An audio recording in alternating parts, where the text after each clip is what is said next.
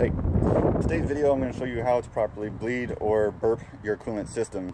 Let's say you did a radiator change or you had a bad leak and you want to make sure that there's no air pockets in the system, otherwise it can cause you to overheat. So I'm going to go ahead and show you how to conduct it. Alright, first thing you want to do is you want to identify your filler cap and your upper radiator hose. Alright, and from there, see if I can get this to stay upright. There. Alright, so what you want to do is take off your coolant filler cap. Alright, get you some of that there coolant. I don't have a funnel on me at this time. Just be careful, stuff stinks when you burn it off.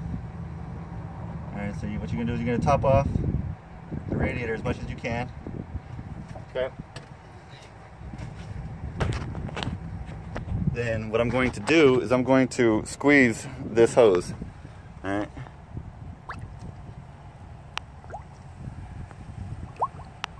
Those bubbles you're hearing are in the system. So I'm going to continue doing this until it fills without any more bubbles, and then I'm going to repeat the process with the vehicle turned on.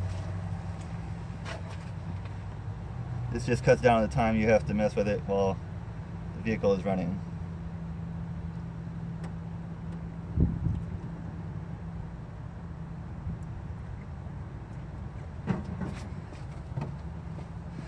Let's see if this does it again. Just careful not to make it go over. And I already done this a couple of times prior to filming, so it might be good.